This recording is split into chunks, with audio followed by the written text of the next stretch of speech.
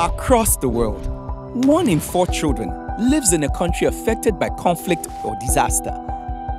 Girls and boys face daily risks that threaten their lives and their future physical and mental health. Communities play an essential role in preventing and responding to risks children face in humanitarian settings. While it may not always be visible to child protection actors, communities organize themselves in all sorts of ways to promote children's well-being and protect them from violence, abuse, neglect, and exploitation. As child protection actors, it's our job to work alongside community members in their response to children's needs. Take Nina, for example. She's a 14-year-old girl who was recently displaced by conflict in her country and now lives in a camp. Nina loves football, but she hasn't played since she left home. One day, Nina sees some children playing football in a vacant lot, and she has an idea. She gathers a group of friends and supportive adults together to clean up the lot and organize practices for local children. Soon, Nina, her friends, and several community members are coaching 2 teams. They don't have much, but Nina looks forward to this every day, and the children love it too.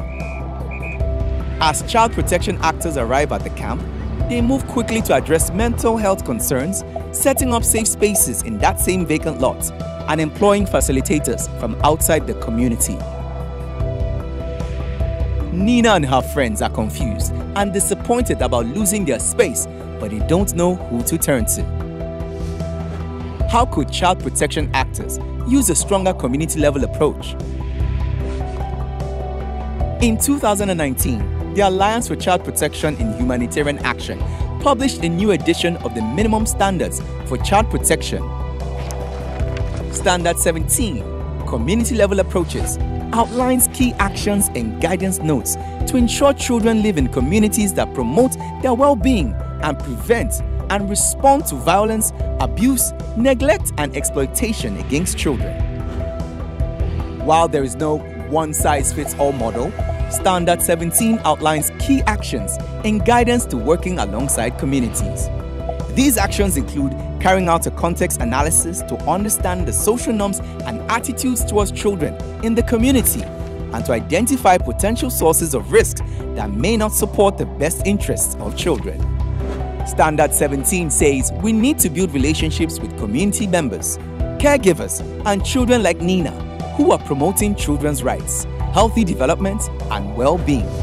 This will help us to jointly identify those who play important roles in children's protection, prioritize and address child protection issues, define responsibilities in community-level action, and better support children and families at risk. Now, let's return to the child protection actors in Nina's camp. Imagine they use child-friendly communication skills to listen to what Nina, her friends, and community members have started. By acknowledging the amazing work Nina has done and asking her what they can do to better support children in her community, Nina feels a sense of satisfaction and belonging. Through a trusting relationship, the child protection actors help Nina and her community to grow her project. The minimum actions in Standard 17 encourage collaboration with community members and children. This helps us to identify protection strategies that work, find areas to improve, get feedback during and after the response, and adjust activities where we need to.